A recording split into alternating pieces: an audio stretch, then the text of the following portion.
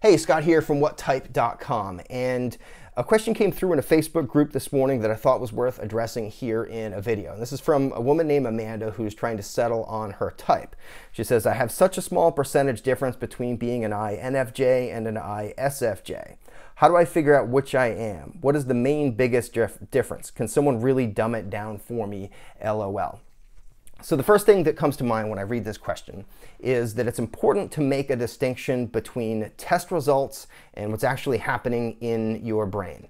All tests are flawed inherently. It's essentially impossible, or at least we're very far at this point from ever producing a test that is going to elicit objective answers and produce reliable results. So Amanda is not actually on the fence between being one of these two types. Amanda is either INFJ or ISFJ. The two types have completely different primary and inferior functions, and it's just that the test didn't do the best job of being able to figure out between the two. That's really all that it comes down to. So unfortunately, an even less accurate way of figuring out your type is to just ask people on Facebook, because you'll get, people mean well, and people want to help, and you'll get a lot of responses, and it's going to be all over the place. And a lot of times the most popular responses are going to be the most misleading. So for example, on this post, someone commented, the most popular comment on here is, if you don't know your ISFJ, there you go. That is not true. In fact, the fact that you are asking this sincerely on a Facebook group, and from looking at the comments, this is something you care about, indicates to me that there is a well over 90% chance that you are an INFJ. ISFJs are rarely very interested in type. It is generally just too esoteric and jargony. So I talk to ISFJs about type sometimes. And if you explain things well enough and you keep it very practical, they're interested.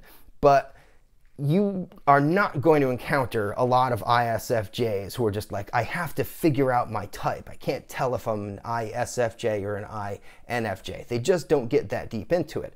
INFJs, on the other hand, are very complex and just feel different from other people, and we're trying to figure out what the hell is going on. INFJs are far more interested in type than ISFJs. INFJs are more interested in type than any type. So I would, just by virtue of the fact that you even asked, I would honestly bet my own money, without even knowing anything else, that you are an INFJ. Now, that's not conclusive at all. I would certainly want to ask some other questions before I would say, like, in my opinion, in my assessment, you are one or the other. The two first questions that would come to mind, the two that I'll offer you here to help you decide, are this. Number one, do you feel basically the same as most other people, or do you feel just fundamentally different from most other people?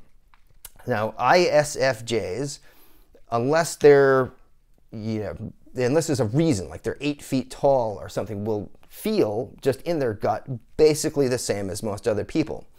INFJs will almost universally just feel different, just have always felt different for as long as they can remember from other people in general. That is a pretty good indication between INFJ and ISFJ. The other one is, how loud do you like to listen to music? Now, the vast majority of INFJs like to listen to music very loud, like loud enough to feel it in their bones. And the reason why is because our primary function, introverted intuition, it's very unconscious, and it takes place entirely inside of our minds. So that's when our brains are kind of shifting around data and perspectives, sort of like a Rubik's Cube, to produce insight. And this is what our brain just snaps back to all the time. But at a certain point, we need to ground ourselves in sensory reality. If we just, if we were unable to actually engage with the sensory world, we would start to feel completely ungrounded and be very uncomfortable. So we need to do things that put us back into our bodies and back in the moment. Now, there are many different versions of this. A common one is loud music. Almost all INFJs I know like to listen to music very loud, and this is not the case with ISFJs. ISFJs tend to be much more gentle and will not like really loud music in the vast majority of cases. Now, this can take the form of other sensory immersive experiences. So INFJs will also tend to enjoy sports that put them into the moment. I used to play baseball, for example. So when you're batting, you are just brought into extroverted sensing. You have no choice. Like you are, in that moment, you have to track that ball and you have to be physically engaged. There's that. There's, so sex, drugs, rock and roll, sports. There are a lot of different versions of this, but, and they're healthy and unhealthy versions. But INFJs will need something to really ground them in the sensory world, and loud music is almost universal. So I hope that helps. If you're watching this and you are trying to get clarity on your type, I do Skype sessions at whattype.com/mytype. And if you're interested in learning how to be a personality profiler, you can go to whattype.com/lessons. Amanda, I hope that answers your question. If you have any follow-up questions, I'd be happy to give my feedback on those too. Just go ahead and post them below the video and I'll let you know what I think. Thank you.